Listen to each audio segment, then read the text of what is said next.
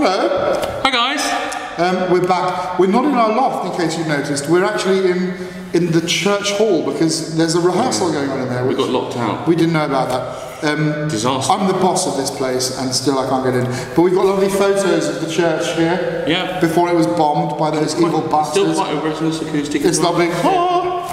Beautiful. So we thought we'd talk to you about some wonderful perfumes. Yes. I've not tried any of these. Dan has. So these are the 3 new releases from MDCI. Exciting, huh? Very, very exciting. Good brand. From a house which brought us fragrances like Cuir Cavalier and Invasion Barbare. I think a lot of people are excited to see what these new releases are. Yeah, it's been a long time coming, hasn't it? It's been a while coming.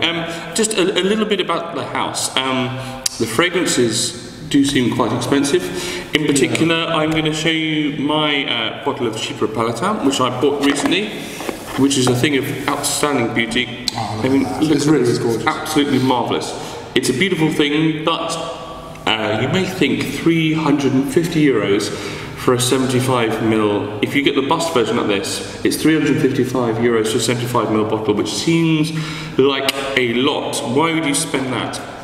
I should just tell you that if you buy from the website, if you spend €350 from the website, you get an extra 120 mils free. Incredible. So that's, they do 12ml sample bottles, which come as groups of 5, and if you buy the bust version, you get 2 of the packs of 5, so you get 10 of the bottles. I'm just going to show you. I mean, that's a great deal, isn't it? Show you one of the packs. So this is one of the packs. Lovely little kind of velvet lined 5 sets of 12ml bottles. So as I said, for €350 you're getting 75ml bust version plus another 120ml bottle. So you can have.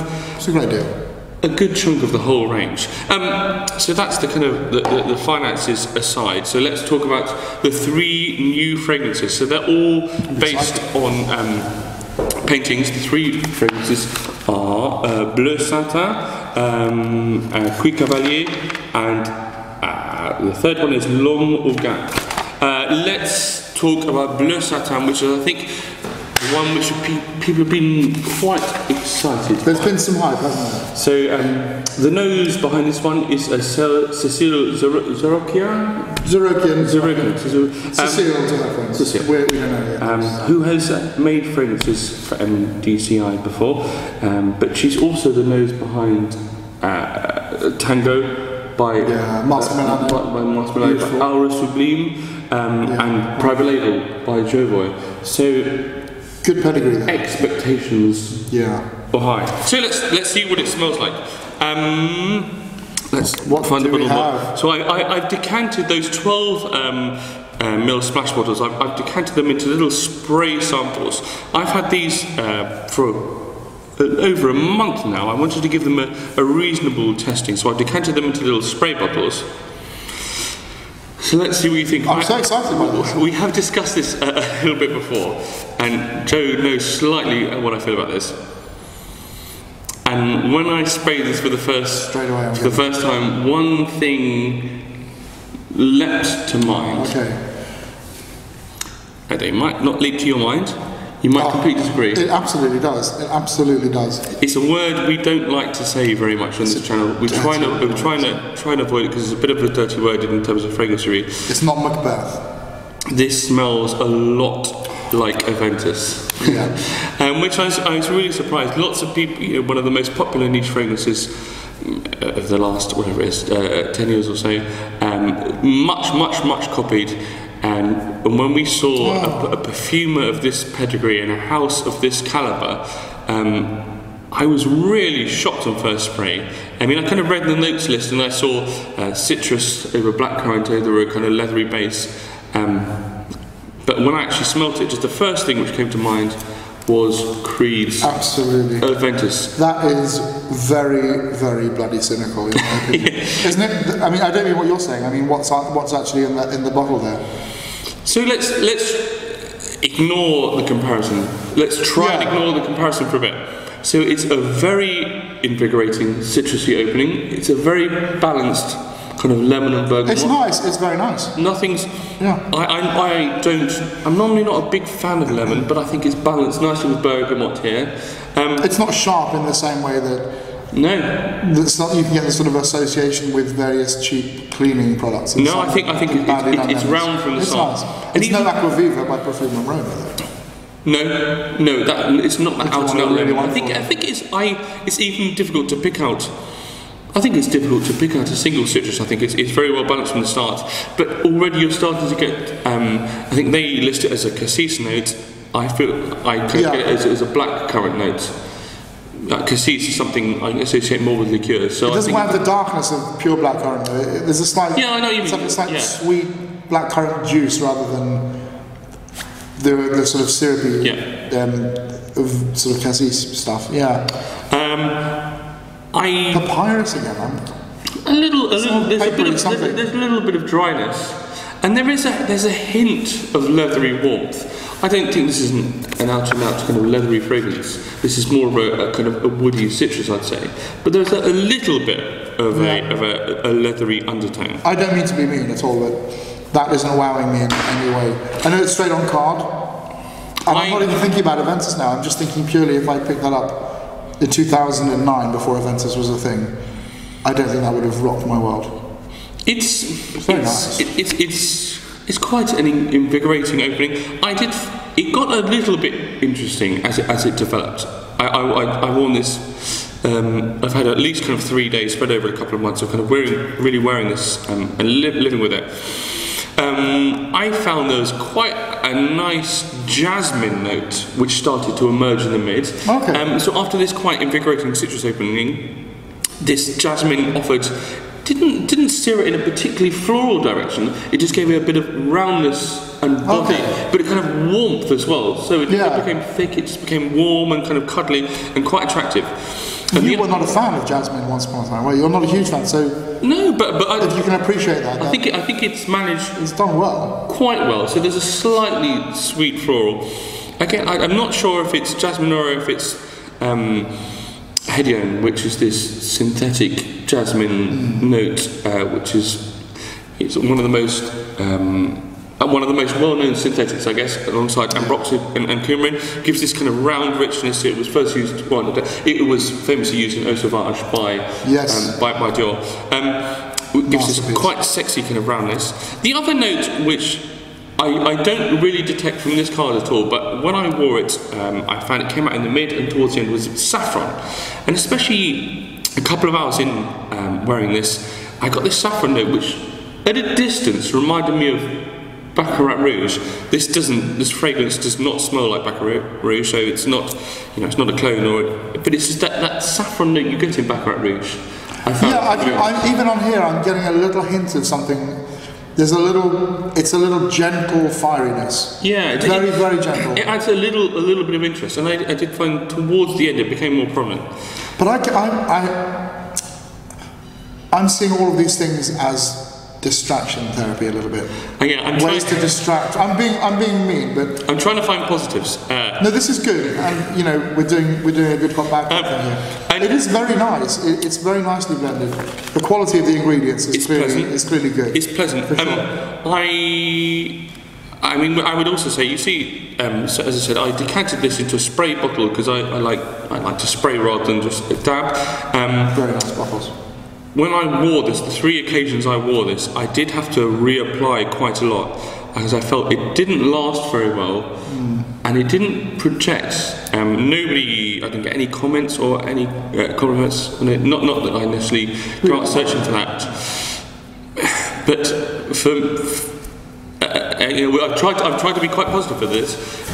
And I have to say I'm quite disappointed given the brand and the perfumer, but this seems like an Aventus style fragrance without very good performance at a really high price. So we're talking, it's $250 for 75 ml. So that's 215, 20 quid. Yeah, something like that. So it's a lot of money. It's a nice, pleasant fragrance, but so is Cedrat Bars by Montserrat. Yeah. And Cedrat Bars lasts better and performs better. I was quite surprised by this. Quite disappointed. I don't think it's very at that price point, I want to smell something, and the first word that comes out of my mouth really needs to be fuck. I really think. Yeah, I mean, I'm sorry to be. I think it's difficult because we're comparing something like Chypre Palatin or Invasion Barbare, which are very, very special fragrances. They're ones, but if you have in your collection there, the crown jewel, this is not even a bit of brass decoration, in my opinion. And the house have set themselves up for that. If they make masterpieces like that, you've got to keep up that standard. Okay. You drop a Michelin star in the second year of trading. Let's move on. I've thrown that one on the floor. This next one is What's this? Cuir Cavalier. So I should have said. So the first, all of these fragrances are based on paintings. So the first one, Bleu Satin, was based on the Blue Boy by Gainsborough. I'll put a picture up here of the Blue Boy by Gainsborough. This next one, Cuir Cavalier, is based on the Charging Chasseur by Zarokian. Again, I'll put. I need to see that one. I don't think I've seen it. That was the guy on the horse. Oh, that's you showed me the little pictures. He's up here. So anyway, and Claude, I ordered these from MDCI directly. So Claude, who's the head of MDCI, sent a couple of lines about some of these. And about this, he said, a kind of monster fragrance, clearly not for everyone, but quite interesting. Sounds good. That sounds good. Right, you haven't smelled this before. Let's see what I like a leather. I'm always keen to see what goes on. Right. See what you get. A Cuir Cavalier. I mean, I found this one far more complex. Yeah. I will just say now, this one develops quite a bit more, so I don't think you'll be able to get everything. But it'd be interesting to see some of your first impressions and see what you think. I like it. My first impression is a very gentle suede right off the bat. I don't get a big sort of arresting herbaceous or citrus opening here. I get straight to the heart of the matter here. Some gentle floral stuff here. I think it feels like you've kind of skipped top notes a little bit. I got this. Cuir Ottoman by Parfum d'Empire is something that actually instantly comes to mind. I found. Now, I mentioned to you earlier, I got this kind of cypriol note, which came off as well as there was leather, there was a kind of a slight boot polish quality. Do you get that at all? And again, I don't know. Now that you say it, I can picture it. I don't know if it's because I'm also looking at the picture and I'm thinking of his polished boots. But with cypriol, which is sometimes people call it kind of an oily grass quality, but I get a kind of boot polish quality. And I got a little bit of bitter citrus as well. It's not sparkling citrus at all. It's nothing like Bleu Satin. It's, there's a kind of darkness to it. And I don't get so much of that, but I do get something in the top that I know is sort of steering my nose away from what's probably a bigger dry down than I'm imagining. If that makes any sense. There's something that I get a little bit of. It's an association with my grandmother's house. But when she used to vac, she had one of these really old Hoovers, I think probably from the 60s or 70s. It was like a really old thing with, a canvas bag, and it was, but it left a certain smell in the room. There was a weird sort of like carpety smell, slightly vinyl smell, and maybe the smell of an LP. Yeah. In a sort of leather sleeve or something. Yeah, I think I get maybe the LP thing. There's something strange. Maybe that's linked to that kind of boot polish thing. I think you will. It's been treated somehow. It's a sort of treated leather. I think it's obvious from what we're saying. This is a bit more complicated than the previous fragrance. Well, I'm interested to find out more. This was when I smelled this. I then looked at some of the notes. So I noticed there was oud listed, and I was very surprised because at this stage you get no oud whatsoever. But as it developed, you did start to get a sort of an oud. Now, I think it's, again, I discussed this with Joe earlier, I think it's difficult when you smell fragrances like Original Doré, or even something like Oud Palau with that big Laotian oud. Yeah. When you start to get big funky ouds, you notice that a lot of the ouds used in Western perfume are quite synthetic and quite soft and quite gentle. Yeah. And the oud which started to come up in this was quite gently medicinal, maybe. Yeah, I think that's a very good way of describing it. It's not funky. It's slightly medicinal. I And then it did start to combine with a slight rose accord. I'm starting to get a rose. Yeah, it's coming already. So it's weird that it kind of, as it opens, you get this kind of hint of cypriol, hint of very bitter citrus, hint of soft leather, and then you are steered in a different direction. Do you know, I know I'm always comparing things, but it's just because I like to have references. But that's what I think we have references and associations. Yeah, absolutely. But I mean, comparing to another fragrance, I start to pick up something of London by Gallivant. Yeah, with that kind of rose leather jacket. Slightly dusty. Yeah, that's really interesting. Yeah. Just a hint of it. It's interesting, but that's something you expect from a company like Gallivant to do, quite indie, quite creative things based on cities. Well, it's not something based on MDCI, but they did say this is adventurous for them. It doesn't smell classically French. It doesn't smell classically French at all. And I did find as it developed, I was quite surprised at this rose oud accord, which it didn't seem like a luxurious rose oud accord that came through. Yeah, it's like a thought, isn't it? Like a whisper of something. It's like a thought. It's slightly synthetic, slightly playful. As opposed to Bleu Satin, I found the performance of this pretty substantial, pretty hefty. It lasted a long time. I could certainly detect it after 10 hours or so, and the performance was quite big. Oh, well, that's good to know. It's got some levels. I find it interesting. I can't say that I like it. It's hard to like, isn't it? It feels like you want to know more, and you might wear it a couple of times to get to know it. But is it something that actually wows you? It does just feel like the direction it's going in doesn't quite gel with the opening. Yeah, and it's weird, and I can't quite put the smell together with the aesthetic. No. Anyway, slightly interesting. But it's definitely more interesting than Bleu Satin. Eh? Definitely more interesting. Right, next one. Got that down here. So the last one is sorry, I should have said the perfumer behind both Cuir Cavalier and aux Gants is Nathalie Feisthauer. She's done fragrances for Comme des Garçons, Italie Berdange, and Hermès. Oh, so good pedigree there. Prolific perfumer, great pedigree. So aux Gants is also by her.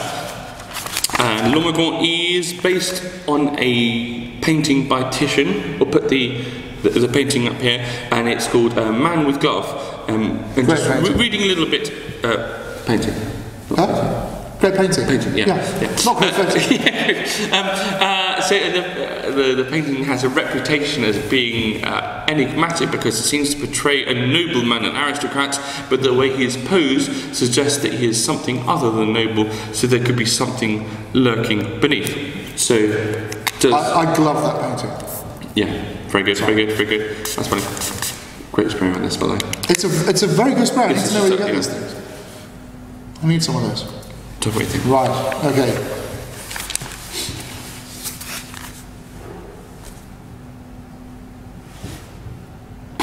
Doesn't smell MDCI, does it? Very, very hard to pick anything distinctive. These are really kind of enigmatic. So I got this kind of woody, nutmeggy.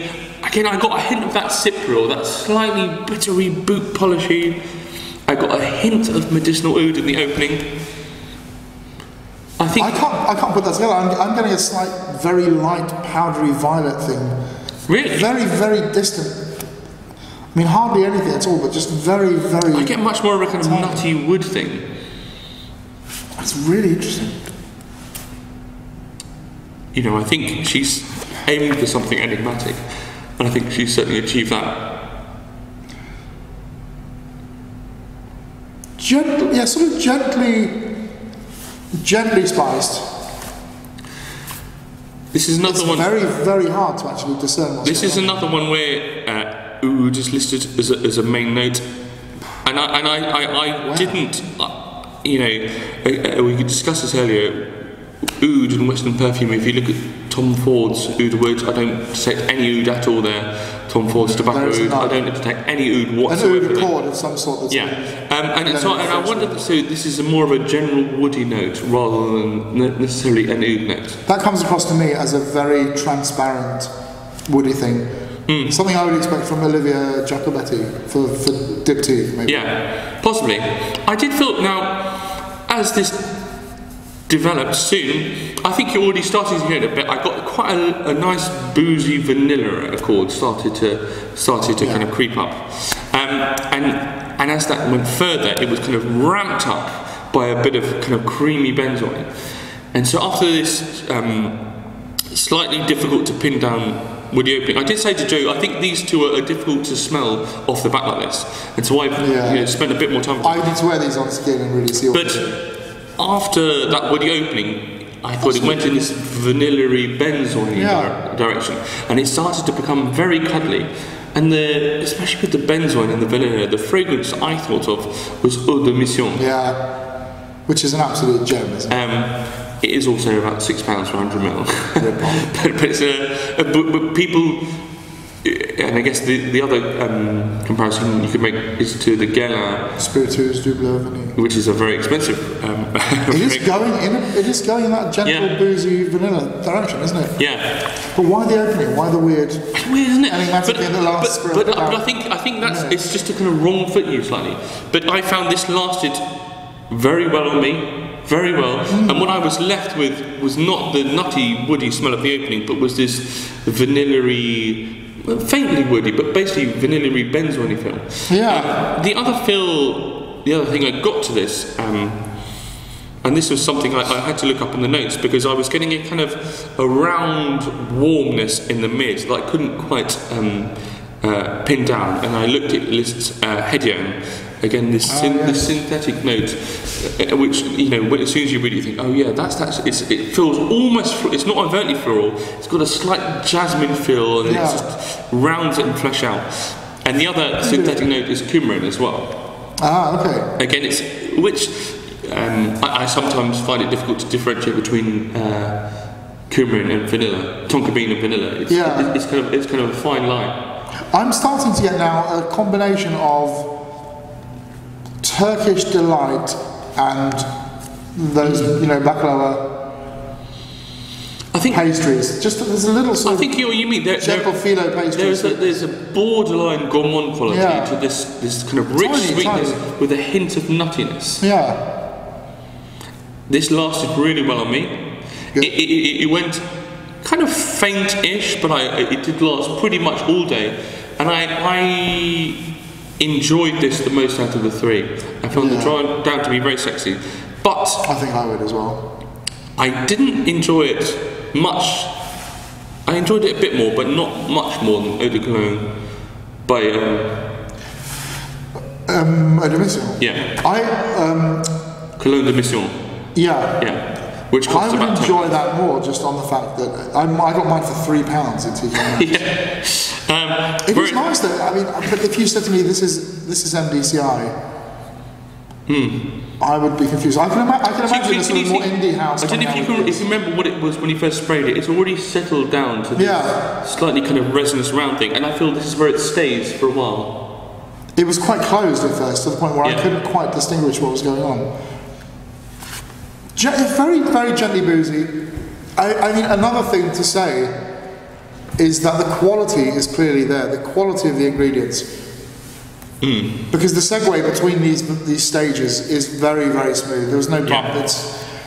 It sort of lasted and then sort of morphed without a sort of great rocking of the So let's just, for a moment here, so this is going back to Cuir Cavalier. Okay, yes. Now, I just picked that off, and I started to get that rose oud. I'm getting a rose oud. I'm getting a little bit of like pepper or chili or something as well that gives it a little bit more lift. I have to say, I smell that a lot of times. But if I picked this off of nowhere and didn't tell you what it is, what would you say it was? I'd have to say, very sadly, Cedric Bars by I'd have to say something potentially even worse. I don't mean to be mean, but one of these gas spectrometry machine reverse engineered things. If you said that was a 20 quid clone of Aventus, I believe you. I'm not wearing it on skin, so I don't. But I can't vouch for that. I wore it 3 times, and I was really quite shocked the first time I wore it. So the concept is clearly derived from that. I'm trying to cash in on that. If you saw one of our recent videos, we did a keep 10 in life, and I included Cuir Cavalier in that as a fragrance I absolutely adore. Absolutely. And I said that, you know, if I had to choose a signature scent, it might be that. So I've got a great deal of love for this house. Same here. I'm quite surprised. It's not meaning to attack the house at all, but it's quite disappointing for something that you've been waiting for a while. Yeah. You know, for the house to come up with something else.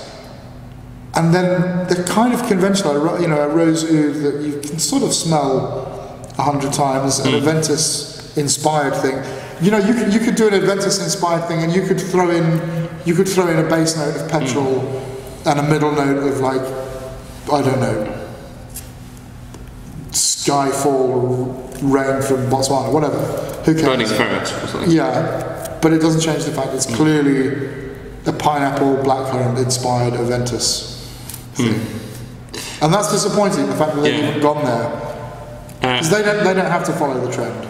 They're not going to be a mass market scent. It's difficult because I guess they may be looking for a big hit, but it's interesting that they seem to have gone for something quite popular and the two other things a bit more adventurous, and they don't seem to have quite got it right. And as a set, if you're going to release them as a set, they need to have a sort of common thread of some sort. So the other thing, a little thing about the presentation, I love the original bust bottles.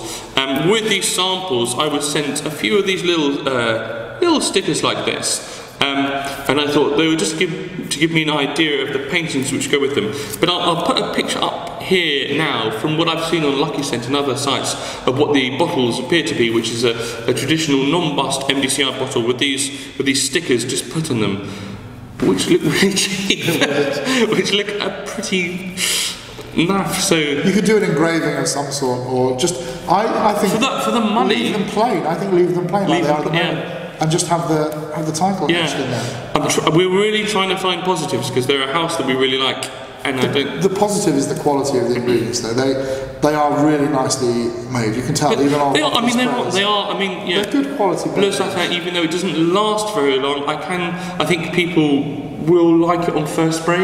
Yeah. But I cannot, hand on heart, advise people to spend $250 on do you know what the acid test is? For me, the acid test, like with great singers, if you gave me a load of these sticks now and said, what's that? I could smell it for days and I'd go, is it Rose d'Araby? Is it Oud Ispahan? Is it Portrait of a Lady? No, not that. I mean, that's a very unique thing. But lots of rose-based things.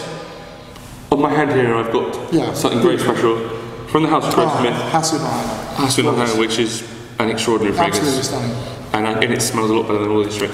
Anyway, if you gave me a card sprayed with Cuir Cavalier, you could give me that 24 hours after spraying it, and I would know immediately what it was. To finish this video, let's just have a spray of Cuir Cavalier just to remind ourselves how good it is, because it is. This is the masterpiece. This is a wonderful house, capable of great things.